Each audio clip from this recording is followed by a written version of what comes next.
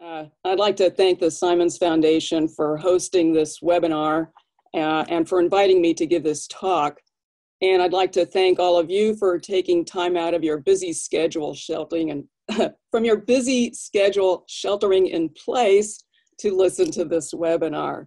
So bats, cats, and coronaviruses, let's talk about COVID-19. So I'm going to split this talk into 3 sections. The first section is going to be the satellite perspective on why are these diseases emerging in the first place and how can we prevent them.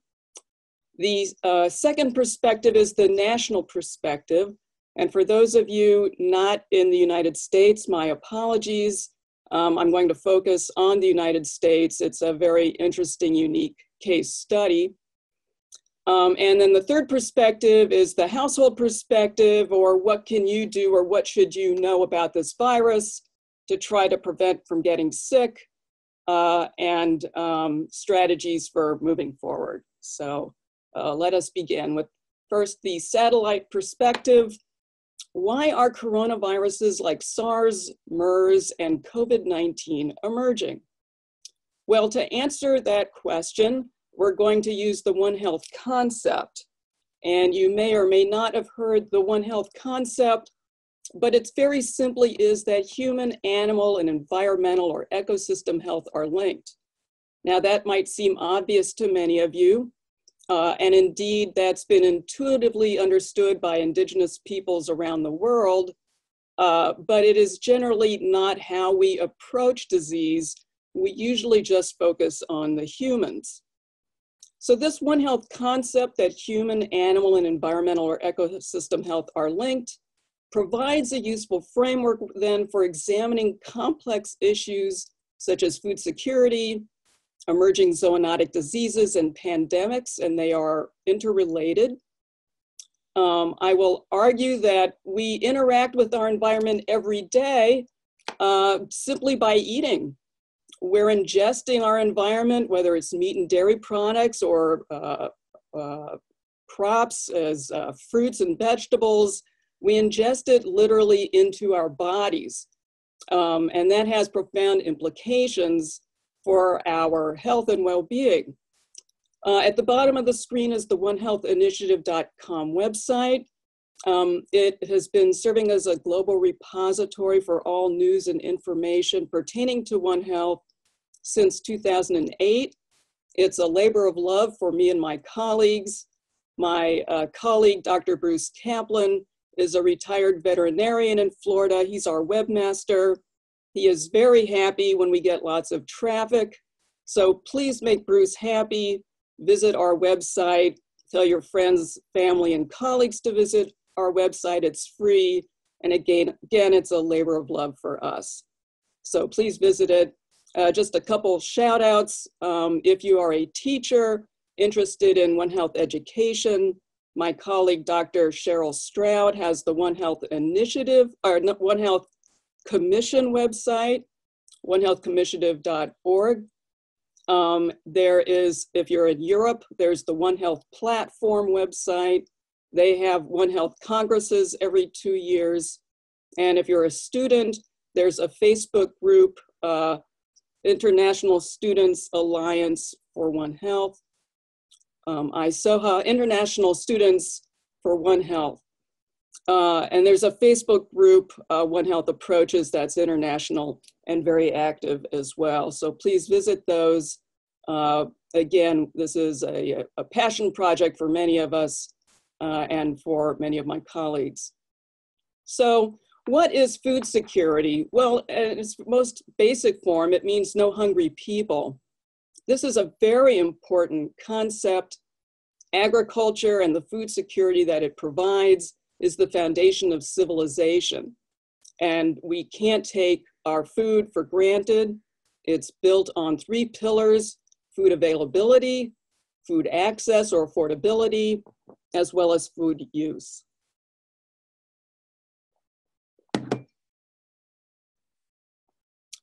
It is so important, in fact, that the United Nations, when developing their Sustainable Development Goals, made it number 2 as zero hunger. These are their goals to transform our world to become more sustainable for future generations. So let's put all of this into perspective. There are about 7.5 plus billion people. We have about 30 billion domesticated food animals, and together they constitute about 96 to 98% of the total mammalian zoomass on Earth. We all need to eat. And with affluence comes the increasing demands for meat and other animal proteins.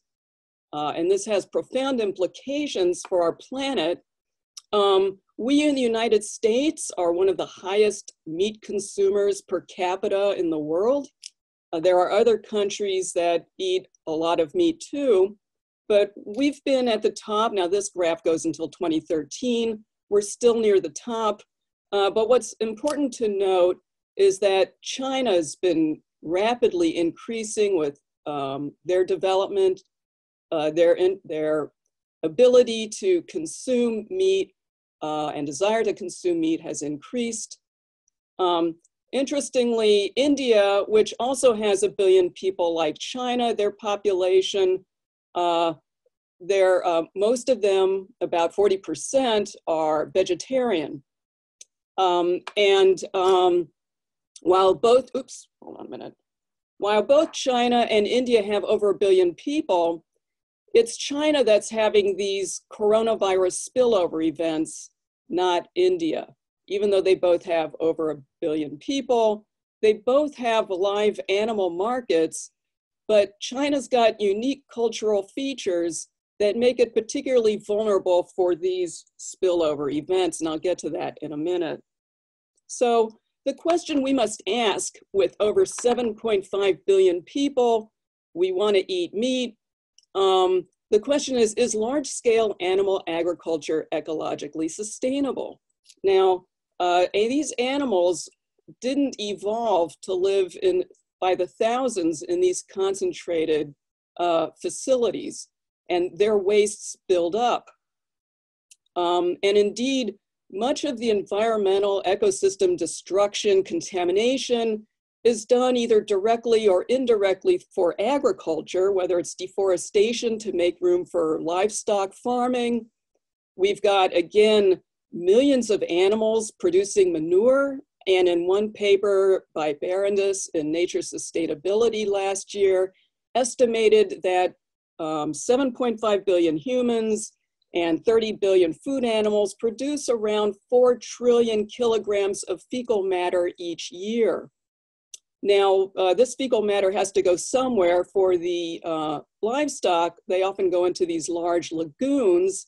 It's a problem when you get a hurricane because then it starts flooding everywhere, including contaminating the local waters, the coastal waters, and the surrounding region, affecting public health.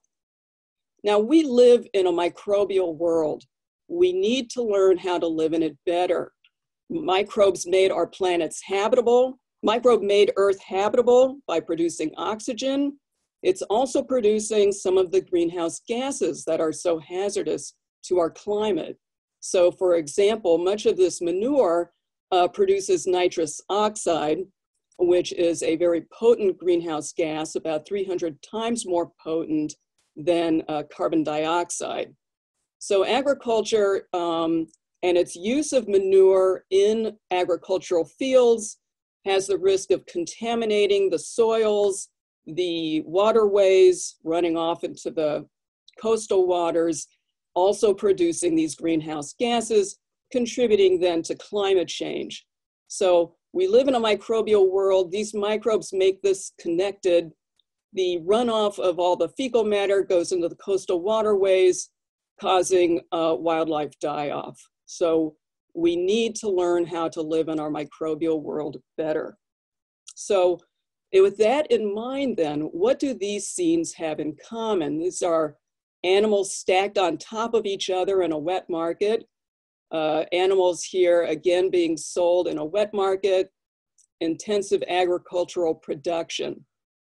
I had this originally planned for a Q&A in person, but since I'm doing this by a webinar, I'm going to take all of your questions at the end. But what's important to know about what these scenes have in common is that they're breeding grounds for zoonotic diseases. And these are diseases of animals that spread between animals and humans. So many of these zoonotic diseases are emerging either directly or indirectly from our society's demand for meat and other animal proteins. So there are a number of zoonotic threats, and indeed about 60% of human pathogens are zoonotic.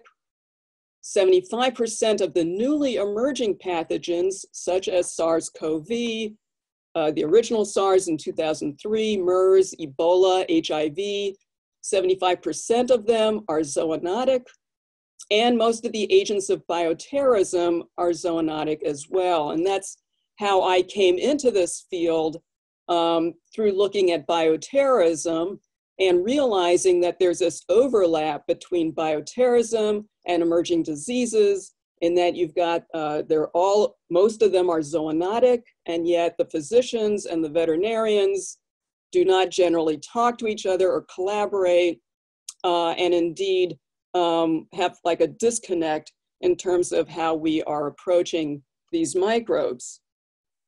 So we have then, and examples of these diseases are emerging around the world. Some of them are newly emerging, some of them are re-emerging, and unfortunately in the case of anthrax, they are deliberately emerging. But they're emerging not just from wild animals, but historically from domestic animals as well. So measles, the common scourge in childhood, emerged from rinderpest centuries ago. And this pathogen, rinderpest, was a virus from cattle. And indeed, we actually have eradicated rinderpest, the second disease to be eradicated after smallpox. Brucellosis is a bacterial infection from domesticated goats and sheep, Q fever, and indeed, and as well as bovine spongiform encephalopathy, mad cow, also emerging from cattle.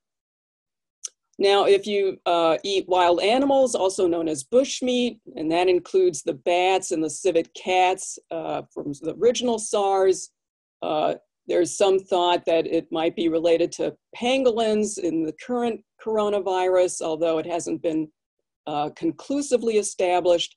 You have the danger of zoonotic disease transmission from wild animals, including SARS, MERS, and COVID, and who knows what's next down the line. Now, this paper was posted in the One Health Approaches Facebook group. As I said, it's very active.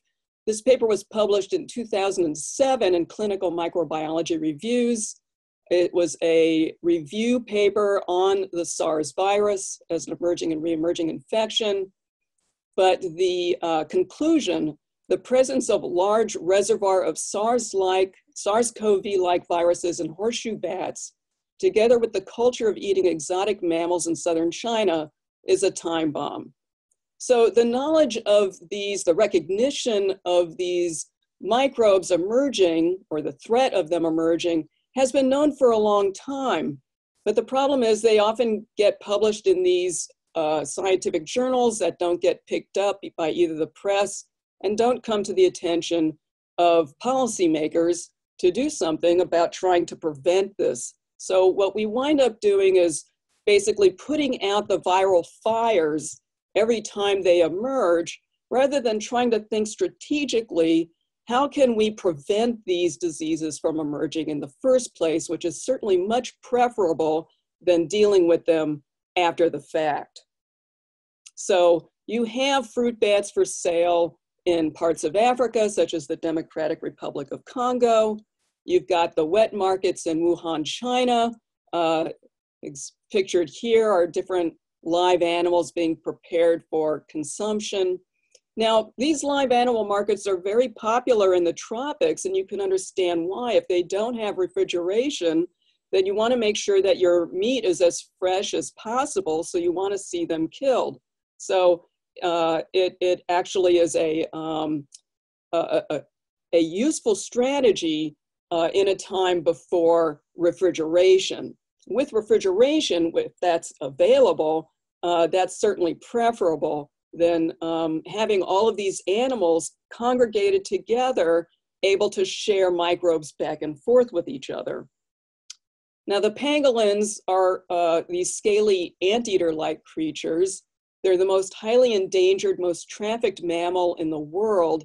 Their meat and scales are highly coveted in China. And again, believed to be the intermediate host of this virus. And this was a shipment of just tons of pangolin meat and scales ready to be sold in China. So the food security challenges then in the 21st century, we have to recognize that people want to have protein and people need protein in order to be healthy. But we have to figure out how to meet everyone's protein needs without destroying our biodiversity and our ecosystems. So we need to figure out what policies then can governments implement to maximize our food security as well as our food safety.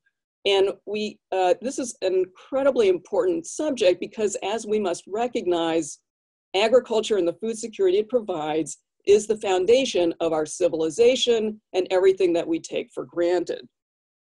So then what policies can governments implement to reduce the risk of more zoonotic diseases from spreading into people? Now, China temporarily banned the sale of exotic or wild animals in their wild animal markets back in 2003, but then a black market appeared and people were skirting around those rules. They have now since implemented a temporary ban again on the sale of such meat. But whether or not they can actually permanently ban that, it's not easy to see if it's not necessarily a quick solution because you have to change the culture. And changing a culture is very difficult, and we can't tell countries what they can or cannot eat, especially since we're one of the highest meat consuming countries here in the United States. In the world, we really can't tell people what they can or cannot eat. They have to decide this for themselves. In addition to implementing policies to reducing this risk, we need to do surveillance of animals for diseases or for the zoonotic microbes that might impact human health. So again, using this One Health strategy, human, animal, and environmental health, we can't just focus on these microbes when they get into the humans. We need to track them beforehand. We have to look at the entire milieu in which we live. So now I'm going to switch gears and move into the national perspective, focusing on the United States. So what is the role of the federal government during a pandemic? This is a question I'd like to ask all of the middle school and high school students, since you're going to be studying physics. You will be studying physics, but civics as well. You will be studying civics, and a very valid question then is, well, what is the role of the federal government during a pandemic? Because you should know. So the question then is, who's in charge? So to answer that question, we actually have to go back in time to when the US Constitution was signed in 1787. So the US Constitution guarantees the right to a lawyer, but not to a doctor. And why not do we have a right to a doctor? So to answer that, we have to go even further to look at what was the status of medicine back in the 18th century. Well, the status of medicine back then was rather primitive, and the doctors were more likely to cause you harm or death than benefit or cure. They resorted to lancets and to scarificators to bleed you, and indeed, poor George Washington's death was likely hastened by his physicians. At age 67, he had been remarkably healthy, but he became sick after horseback riding in a storm. And his 3 doctors bled him, making him lose almost 5 pints of blood, which was not a good move for him. And unfortunately, he died shortly thereafter. So there was really no reason then for there to be a right to a doctor back in 1787 because the doctors weren't going to help you. And so that is largely why it's not a part of the Constitution. Now, of course, with the advance in science and the discovery of the germ theory of disease by Louis Pasteur and Robert Koch, we learned then how to practice medicine in a more scientific way. And now modern medicine is able to help you and in many cases cure you of many of these diseases. But back then, again, it was practiced, this Hippocratic medicine with the four humors, lasting for 2,400 years of pure quackery with the belief that humoral imbalances caused illness. And so really there was, again, no reason for there to be modern medicine or no reason there to have the right to a doctor in the late 18th century. So as a result, because there was no concept of modern medicine and public health wasn't really understood, the US Constitution then delegates the powers of public health by default to state and local governments. And that has its pluses and minuses because as we've learned through time, microbes don't necessarily respect political borders. And so as a result, then, the US is a patchwork quilt of state public health laws, each state differing from the other. So then what is the role of the federal government during a public health crisis? Well, the responsibility then, its role is primarily advisory and supportive, but that's incredibly important to be able to coordinate across all the states. We need to act together regionally rather than each little state by itself. And the country, the federal government, has to have the infrastructure and the experts in place to be able to provide expert advice to the states that don't necessarily have that level of expertise. So then the roles of the US president and Congress during an epidemic, well, Congress appropriates funds to the federal bureaucracy, or in the case that we've recently seen, a $2 trillion bailout package for people and businesses. The president is supposed to oversee the federal bureaucracy, and this chief executive ideally appoints qualified leaders to head the departments and agencies that are responsible for emergency responses to things like pandemics. So you want to have the best people in place. Who's in charge matters. It can literally mean the difference between life and death as to who you have voted for in office. So the federal bureaucracy most responsible for human, animal, and environmental health. For the human side of it, you've got the Department of Health and Human Services, the Centers for Disease Control and Prevention, or the CDC, the Food and Drug Administration. CDC does mostly public health surveillance, coordinating disease reports from the states. Food and Drug Administration oversees food safety from the gate of the farm to your plate. The US Department of Agriculture actually oversees the livestock and crops. The Food and Drug Administration also oversees has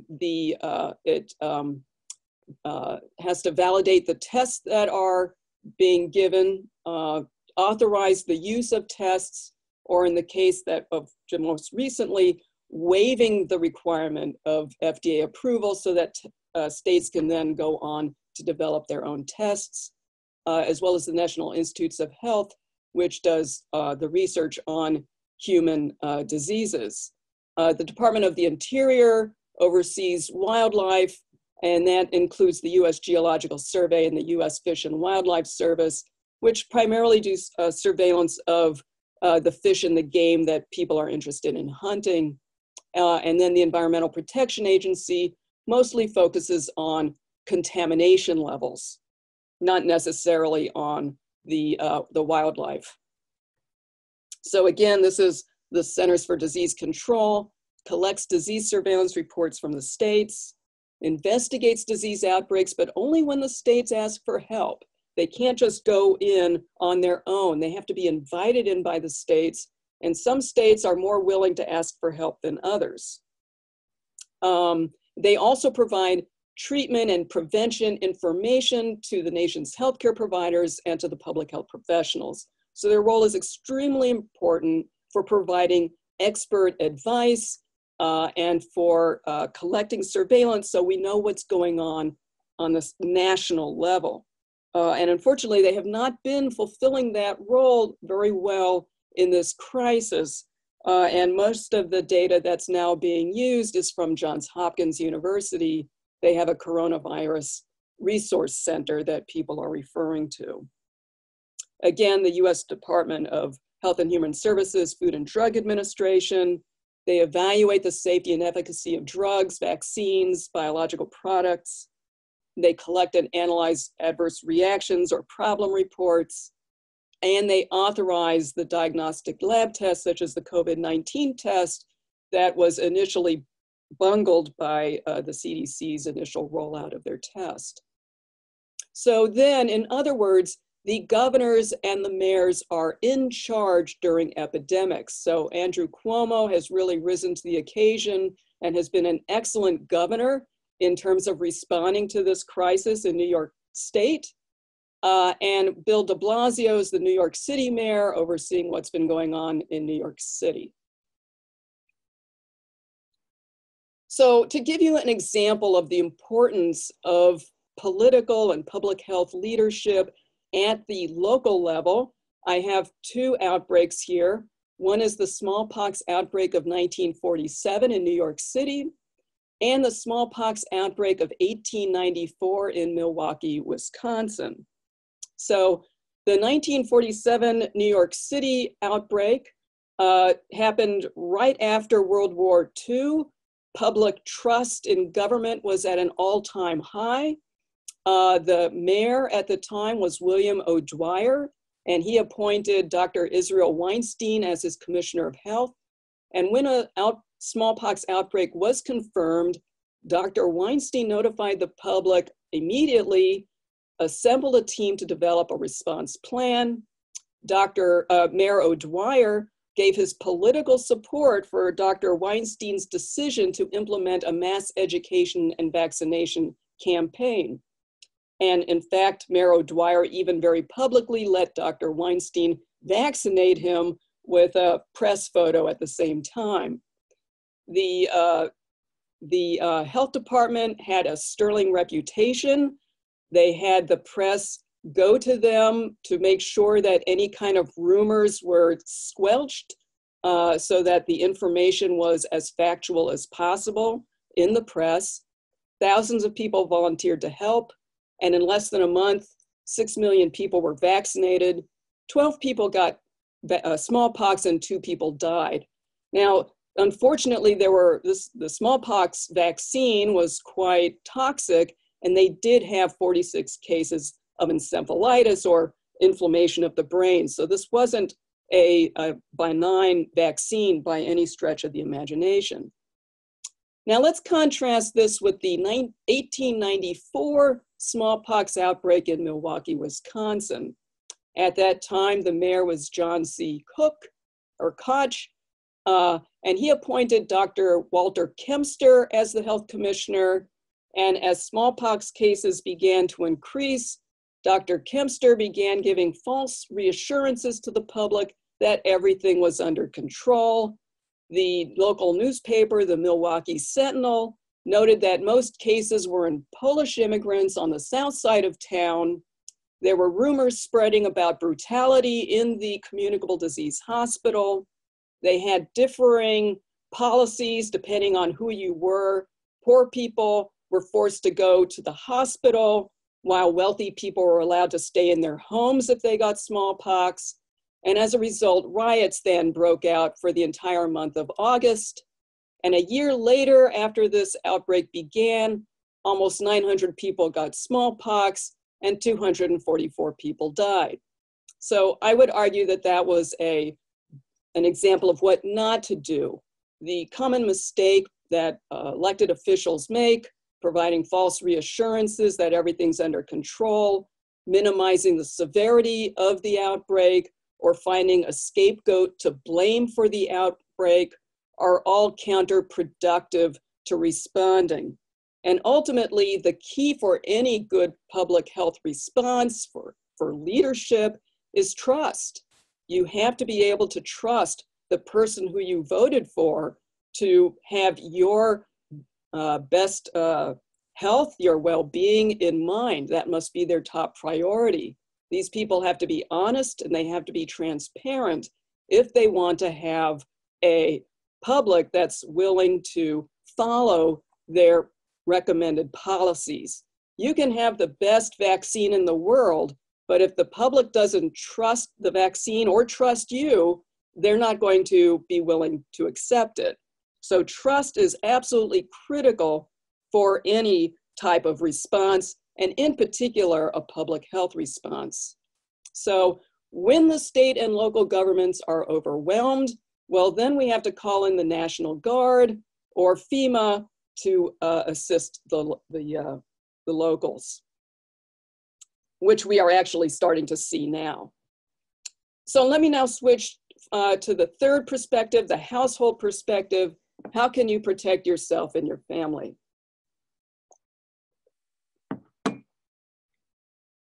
So for those of you who have no background in microbiology, just a very quick recap on what we're dealing with. For those of you who are expert in this, my apologies. Zoonotic diseases, diseases of animals that infect people, can include viruses, they can include bacteria, they can include fungi, parasites or worms, and even prions, which are misfolded proteins. For the sake of this talk and for time, I'm only going to talk about viruses because that's what this coronavirus is. It's a virus. And so viruses are basically a lipid membrane, coat, if you will, with all of these little projections sticking out of the coat. These are the proteins, and that's what gives the coronavirus its name. It's got all these little projections that the scientists thought looked like a crown. You can see an image of that here. It looks a little bit like a crown. It's basically a protein coat surrounding genetic material, in this case, RNA. You can also have DNA viruses, but in the case of the coronavirus, it's RNA. Genetic material, they are technically not alive. So why do you think that viruses are not alive? Well, to answer that, what's the definition of being alive? Well, normally somebody who's alive is somebody who eats, who eliminates, and who reproduces by themselves. So bacteria do that. Bacteria are living beings, and the other microbes, except for the prions, which are just proteins, are living beings. They eat, they eliminate, and they reproduce. But that's not what viruses are. I have a picture here of the coronavirus again, what we're dealing with, Ebola and SARS. So viruses are basically parasites. And what they do is they get into your body, they attach themselves with their protein projections, they insert their genetic material into the cell, and then they turn the cell into a virus-making machine or a production facility, if you will. So they replicate the genetic material of the virus, takes over the machinery of your cell, and makes it start becoming a virus factory. And so then you start producing the viral particles. The virus then bursts out of the cell to infect the next cell. And this process keeps repeating until your immune system, hopefully, is able to come along and overwhelm it and basically block it and rid it from your body. So because viruses are technically not alive, that means they cannot be killed. So antibiotics, which only work against bacteria, do not work. Now, what antiviral medications do is they block the activity of the virus. They don't cure you of the infection, they block their activity to give your immune system a chance to be able to intercede and to get rid of it. The best option in the case of viral infections then is vaccination. So vaccines are made, and you can have vaccines against both viral and bacterial diseases, but they are in essence either deactivated viruses or pieces of viruses, something of the virus that provides target practice for your immune system. It needs to be able to recognize it in order to be able to mount an army, a full-on response to rid your body before it becomes overwhelmed with the microbe. So it primes your immune system to fight the invasion from the virus. And that's actually much more effective than trying to block it after the fact, after it's already entered your body. So that's why vaccines are so important. Now, how do viruses spread? It depends on the particular virus. For Ebola virus, it's usually blood and bodily fluids. And people who are infected with Ebola have propulsive projectile vomiting. You know, this virus really wants to make the body as communicable as possible so it can get to the next host. So many of the symptoms that you develop, whether coughing or sneezing, is the virus's attempt to get out of your body to go infect the next person. Measles is highly infectious and can last in the air for a long time, hours. So you can walk into a room where there was somebody with measles an hour earlier and still be exposed, and you would have no idea. So viruses can also spread by contaminated water and food, by mosquitoes and other insects, blood and other bodily fluids, and contaminated fomites such as door handles, shopping cart handles, anything that's plastic or porous or metal. The virus can survive for, at least this coronavirus can survive on these surfaces for about 3 days. So the other important concept is the incubation period, the time between when you're exposed to the virus and when you come down with the illness. It varies again from virus to virus, but the incubation period for this particular coronavirus, it ranges from 2 to 14 days. So after you get exposed to it, it takes about 2 to 14 days for you to start developing the symptoms. The most common symptom is a high fever, a dry cough, you get difficulty breathing, muscle pains, and fatigue. So the reason why we have people go into quarantine for 14 days, because that's believed to be the maximum amount of time for the incubation period, to make sure that if this person is infectious, that they stay out of the social milieu, if you will, to reduce the risk of infecting somebody else. So another really important term is R0. R0 is the basic reproductive number of a virus. And it very simply means the number of people that one sick person can infect. So the higher the number, the more contagious then the microbe.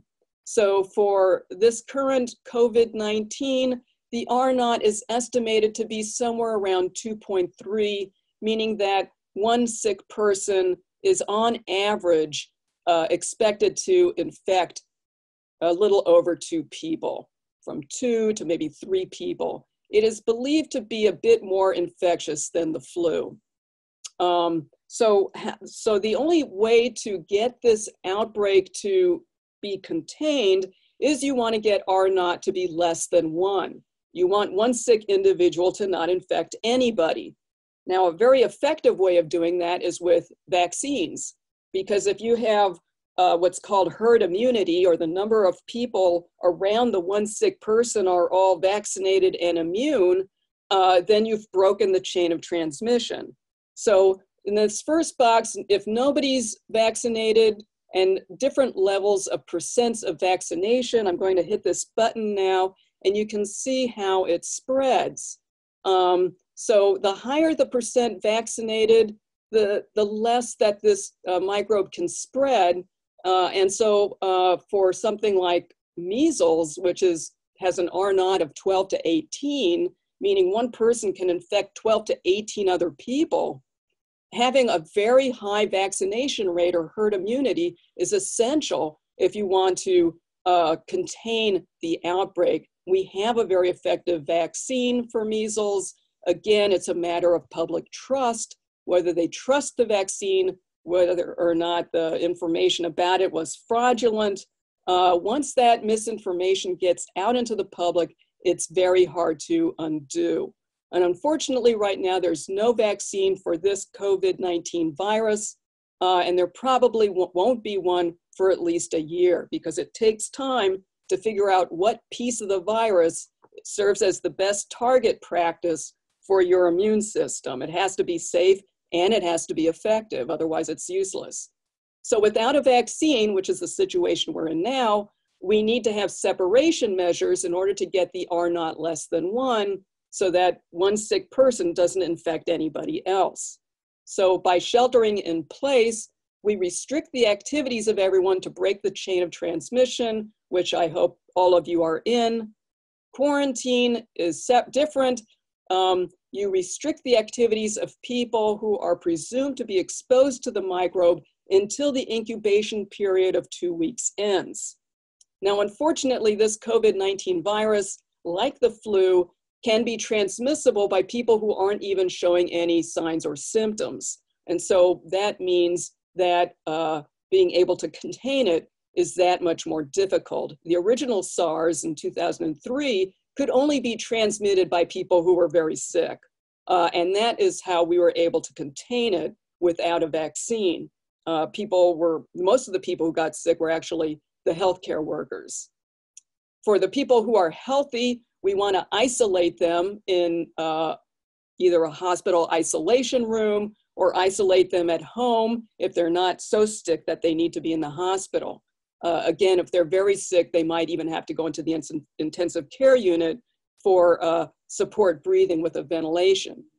Now, ideally, if we did widespread testing, we could then identify if we did testing of the entire population, you could identify then those who are infected. You can identify those who are infected and who are asymptomatic. You can identify those who are infected and symptomatic, and then you can isolate them. For people who have recovered and are immune, you can then test them to see if they have antibodies. If they have antibodies for the virus, they are indeed immune, and they can go back to work. They're not going to be spreading this virus. And so there's no reason really for people who are immune to be sheltering in place or to be prohibited from working. But again, we have to be very careful about telling who's able to go back to work or not. It's best done with an antibody test. For those who are elderly or chronically ill, we don't want to risk them getting this virus because their rate of mortality goes up, and we have to make sure that they are protected, which is why we need to quarantine those who are infected but not necessarily sick. Now, the countries have varied tremendously in terms of the number of tests performed per million people. And the United Arab Emirates, according to Our World in Data, as of March 16th, by far have performed the most tests. And if you go down the line, we are down here towards the bottom of the graph. We have not done very many testing because we've been very late out of the starting block, unfortunately. So the actual number of people in this country who are infected is still unknown. Now, in terms of the death rate from the coronavirus, we have very good data from South Korea. They tested 357,000 people, and they had 9,000 confirmed cases. So the death rate, if you take it as a ratio of death plus recovered, was about 3.2% versus death versus all of them confirmed is about 1.2%.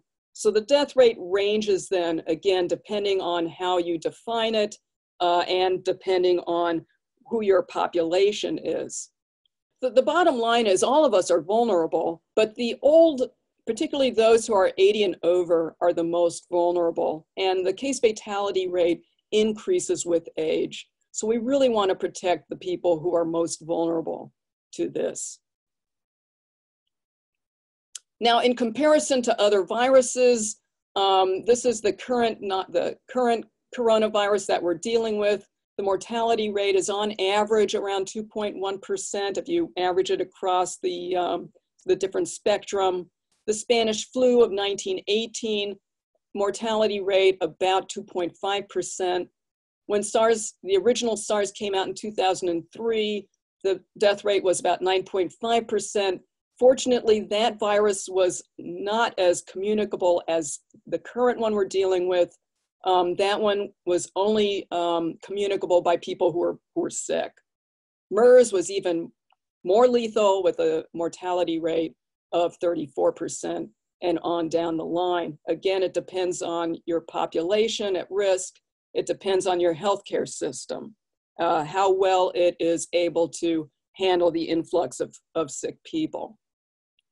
So all of you, I am sure, are sheltering in place. You want to make sure that you have food, medicine, and supplies for 2 to 4 weeks. And who knew that toilet paper was so critical to our health and well-being that the shelves are just completely sold out. In our local market, I was told that the toilet paper came in at 6 a.m. and by 7 a.m. it was gone. So if you want your toilet paper, you have to go into the market really early.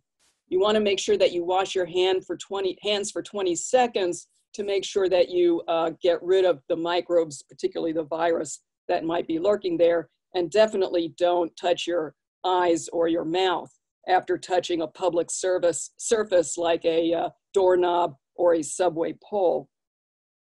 Additional preventive measures for those who are 65 years and older: make sure you get your flu shot. Now, the flu season's waning now, but you don't want to get the coronavirus and the flu at the same time. We have a vaccine against the flu. None of the vaccines are 100% effective, but they're better than nothing. The other thing that you want to do is you want to get your pneumonia shot or the PPSD23 shot, and that helps reduce the risk of developing a bacterial pneumonia if you do get this coronavirus. It's going to disrupt the microbiome in your body, making you more vulnerable then to developing a pneumococcal pneumonia. So that is, again, a preventive that you want to have on board your body to protect yourself. So if you do get sick, call your doctor, get tested. You want to identify, hopefully the tests are going to become more available soon. Again, the symptoms are dry cough, fever, nausea, vomiting, and shortness of breath. Basically, it's symptomatic relief. Fluids are extremely important. Chicken noodle soup is called the Jewish penicillin. It's very effective, actually, in providing you with the salts and the nutrients that your body needs to fight this infection. In terms of the number of confirmed COVID cases, when I first put this talk together back in earlier in March, this was the profile of the country, where you had just a couple states, particularly the coastal states, New York, California, and Washington, having the most cases. And now, as of the 24th, a couple days ago, you can see that the virus has now spread across the entire country and continues to increase. Unfortunately, as I mentioned earlier, the CDC was slow to issue laboratory test kits, and they were problematic, they were faulty, and did not give accurate results. But by the end of February, the FDA allowed qualified labs around the country to develop their own tests. So after this rule change, then widespread testing can begin, but again, we're slow off the starting block, unfortunately. So the take-home messages then are, From the satellite perspective, we need to figure out how to meet our protein needs without unleashing more zoonotic diseases upon ourselves. We need to use a One Health approach, looking at humans, animals, and the environment, looking at the entire milieu in order to develop effective policies. At the national perspective, in the US, it's governors and mayors that are in charge, and under current circumstances, that's a good thing. The federal government's role is advisory and supportive, unless the state and local governments are overwhelmed and need assistance.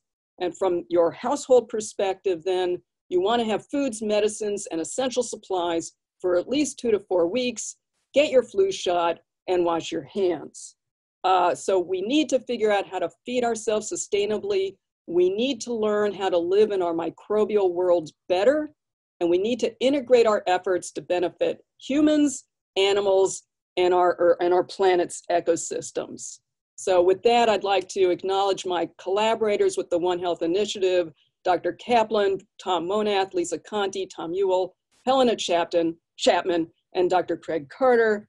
And with that, I'd like to thank you all for your time and attention.